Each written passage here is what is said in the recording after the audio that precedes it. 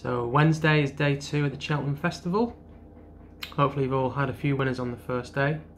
We start at 1:20 with the Ballymore Novice Hurdle. The horse I like here, I've liked him all season, is Bob Ollinger. I was really impressed with his run and winning the bumper last year. He's a really good hurdler. His only defeat this year was to Fernie Hollow on his first start. Fernie Hollow beat Appreciating last year's bumper. We've seen how good that form's worked out. That was over 2 miles, probably a bit short for Bob Ollinger. He's 2 from 2 over this sort of intermediate trip, including a Grade 1 win last time out, the Lawlers of Naas hurdle. The horse he beat there, I think, ran well behind Appreciate It on a previous start. So that form all sort of ties in together. 13 to 8 looks a good price. I'm quite keen to take on Brave Man's Game here for Paul Nicholls. I think the English horses are quite far behind the Irish this year, but I will keep that one on side next year when he goes chasing. So Bob Ollinger in the Ballymore Hurdle to kick us off with a winning favourite on day 2. The second race is the Brown Advisory Novice Chase, formerly known as the RSA. It's at 1:55 and we've got the absolute banker of the week here, Monkfish. He's unbeaten over fences. He looked brilliant at the Dublin Racing Festival, won the Albert Bartlett last time out. He's 4 to 9. He's short enough in the betting, but if you're putting any multiples together, he's definitely one that I think is a banker and you can throw him in. 2:30, we've got the Coral Cup. It's a handicap hurdle over 2.5 miles, 2 miles 5 furlong. The one I like here is Blue Sari for Mark Walsh and Willie Mullins in the JP McManus Silks. JP McManus had the winner of this race last year in Damned Company. Now Blue Sari is an interesting horse, pulled up on its last 2 starts. You wouldn't look at its form and think it's that exciting, but it has been running over a shorter distance than this. It's been running over 2 miles. This is 2.5 miles. One thing I would say about this horse is if you go back 2 years and watch the Champion Bumper with an Envoy Allen one, this horse was about a length behind it in second. It had Abracadabras behind it that day. He's running the Champion Hurdle since. Based on his bumper form, he should be a really good horse. He gets off here in a lightweight, in a handicap. 11 to 1 is a fair each way price. We're hoping he's going to show his potential finally. Off his mark that he's currently at, I think he's probably got about a stone in hand if he can realise his potential. We're on to the feature of day 2 on Wednesday. It's the Champion Chase. Obviously big news, Alcior's not going to be running, which means Shack and Passoir looks a very short price favourite. He was brilliant at the Dublin Racing Festival, but I'm a bit worried that he's never been to Cheltenham before. Will the hill, will the twisty turning of the track catch him out? I'm not too sure. He's 5 to 6. He's definitely the most likely winner, but at that price I'm willing to swerve him. I was amazed to find Willie Mullins has never actually won this race. Incredible, but he's got a very good chance this year. But we all thought that with Duvan, we thought that with Underso. So Willie Mullins has had odds-on shots beaten in this race. I'm going to side with the second favourite here. Put the Kettle on. It's another Henry de Bromhead horse.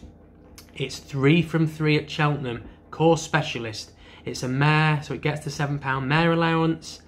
9 to 1 in the betting is a good each way play. I think it'll definitely finish in the first 3 with the mare's allowance. It was beaten last time out at the Dublin Racing Festival, but I'm willing to forgive it that's run. Won the Arkle here last year over course and distance. As I said, it might win, but a 9 to 1 is more than a fair each way price for me. At 3:40 we have the cross country race, which it looks a fascinating encounter. We've got last year's winner Easy's Land against previous winner and Grand National legend Tiger Roll. Now Tiger Roll's not been entered in the Grand National this year. This looks like it's been his target, but he's 11 now. He's not really shown any enthusiasm the last couple of times he's been here. Well beaten in this last year by Easy's Land. A shade of odds on, 10 to 11. I think Easy's Land is a good bet. If he repeats the form of last year, he'll definitely win. He finished second in a handicap here on the cross-country course, I think back in December, November time. He was giving away absolute heaps and heaps of weight that day. He was giving a stone to, I think, the horse that came second, maybe more. I think he's come across from France for this. They've not taken that trip lightly, because I know how hard it is at the moment getting these French horses across with everything that's gone on with COVID and Brexit. So he's here to win, and I think at 10 to 11, Felix de Giles is a booking as well, which for me is a slight upgrade in the jockey. So yeah, I will be siding with Easy's Land in the cross country. The next race on the day is the Grand Annual. It used to be the last race on the Friday, but it's been moved now here to 4:15 on the Wednesday. It looks quite an open race to me. I was all over Sky Pirate until they've sort of ran him and ramped him up the weights a bit. The other horse I like, Sully Doc's not in, so I've not really got a strong opinion on this race. But I think the one that I've come down on is on the slopes for Tom Cannon. Now he's 25 to 1. He's got some really good course form over 2.5 miles. I think Imperial Aura finished a couple of lengths in front of him on his last start at Cheltenham. That horse is going to run in the Ryanair now after bolting up in last year's festival. 25 to 1 is a good each way price. He's dropped down in trip to 2 miles. I'm hoping that can bring the best out of him, because he's had a couple of runs over 2 miles and he's won them both. Second run back off a wind up, that should help, and he's had a little pipe opener on the All Weather at Kempton, which I'm not sure how much that's going to help horses, but I think it should keep them fresh. So yeah, 25 to 1 on the slopes. Fair enough each way price. And then I think we're on to the last race of the Wednesday. It's the Champion Bumper, and Willie Mullins has got a great record in this. He seems to have won it every year, or that's what it feels like. He's got the favourite again in Kilcrut, for the same colours, who own Appreciate It, who absolutely romped home on day one. 7 to 4 looks fairly short in the betting, but he was absolutely electric at the Dublin Racing Festival. He won by half the track.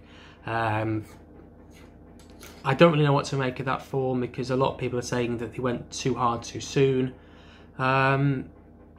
But he looks the real deal to me.